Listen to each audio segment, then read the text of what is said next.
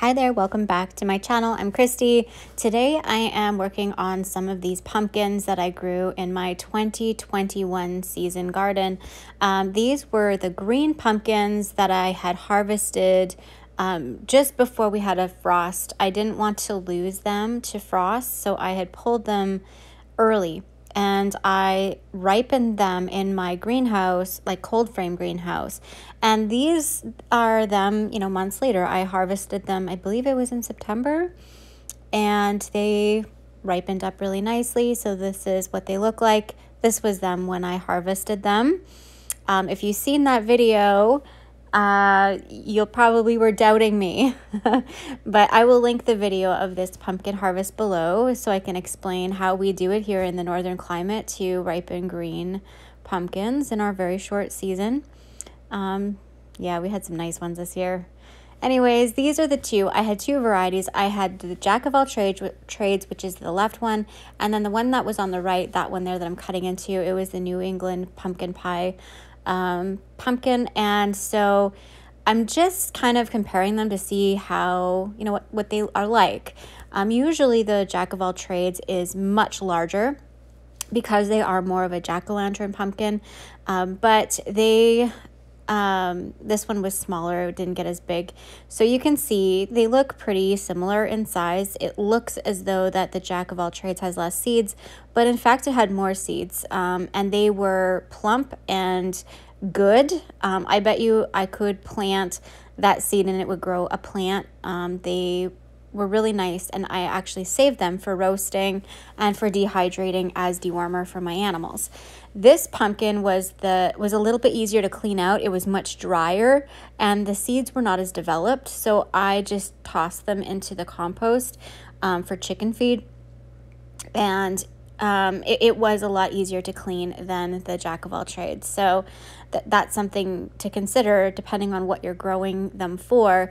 The Jack of all trade, it was, I had two products. I had the product of the flesh, and then I had the seeds, where the New England pumpkin pie one, I just had the flesh, and I couldn't really salvage the seeds in this method that I'm doing for growing the food in our short season. So just something to reference if you are wanting to find a pumpkin that has that's more versatile for a short season. The Jack of all trades seems to be the better option for me personally, for what I use, because I'm getting multiple products out of one plant, or one squash.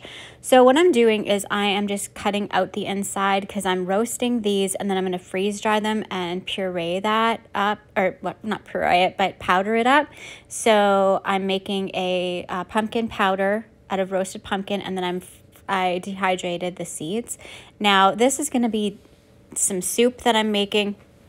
It is just for lunch, and I'm going to double that as a pasta sauce that I'm going to use for dinner as well tonight, which will be a different video.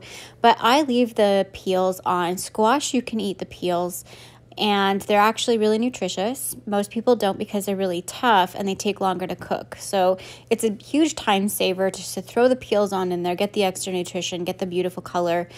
In this situation, it didn't really matter because I was going to be cooking these for a long period of time, cooking it down and then pureeing it. It didn't really matter whether it had peels on or not. So it worked well for me.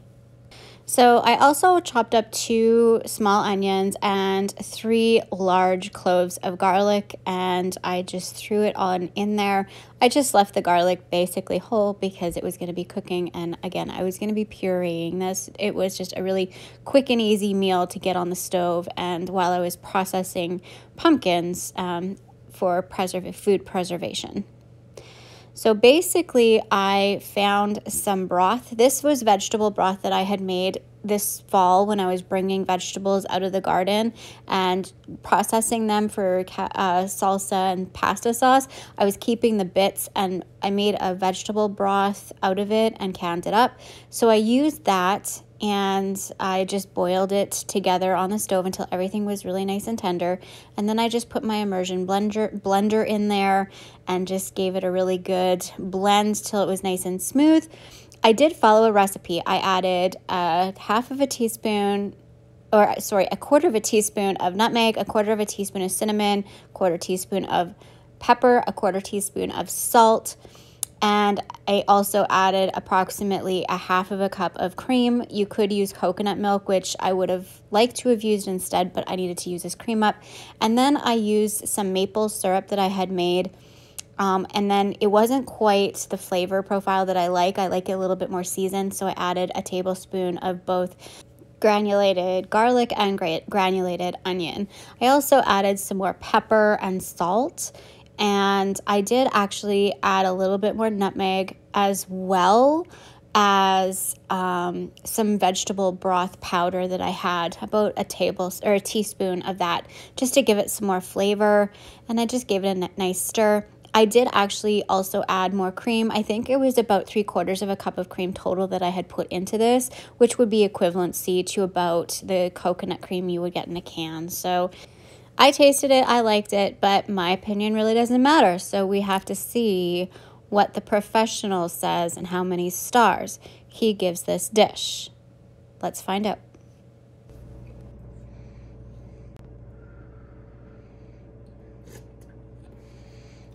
Tastes good. You like it? Lots of pumpkin. What? Tastes like lots of pumpkin. So did you give it as a score? Probably like another 10. I love pumpkin stuff. All right, thank you. You're welcome. So for dinner, this was actually a previous night when Chaz wasn't at home. He was at his mom's. I decided to use up some of these ribs. Now, if you've seen other videos, you know how much I despise beef ribs, but I wanted to get these out of the freezer since it is a pantry challenge. So first I added salt and pepper to the ribs, and then I added some granulated onions. These were freeze-dried onions, and they're just chopped up or diced up into little minced pieces. Then I added some, gosh, I think that was pepper. And then I added some banana peppers. These were banana peppers that I had canned in a sweeter brine, and I canned them up with some pepper flakes, and I just dumped the whole works in there. I don't really like these peppers, so I'm trying to find creative ways to use them. They don't taste like the peppers that I was intending them to, so I'm just trying to use them up. Then I added some granulated garlic. This is freeze-dried garlic as well, but it's basically granulated garlic. Next, I added Worcestershire. I can't even say it. I know it bothers you guys that my area up here calls it Worcestershire, but that's how they say it because we're redneck hillbilly, so get over it. Then I added some barbecue sauce, and this was the homemade barbecue sauce that I had made, and I just pressure cooked it, served it with some baked potatoes and sour cream, and just chopped up carrots since Tyson was home and he only likes raw vegetables. It was okay. I don't like beef ribs. I enjoyed these. Tyson ate 2 servings, and I had my 1 serving, and it was really, really good. I didn't mind it. If you've been following me for a little while, you know that Tyson is a very fussy eater. He is my husband, and he oftentimes will just not eat. So I do have to be really creative. There's a few things that he really dislikes. He does not like chicken breast. He does not like cooked vegetables, and he absolutely hates rice.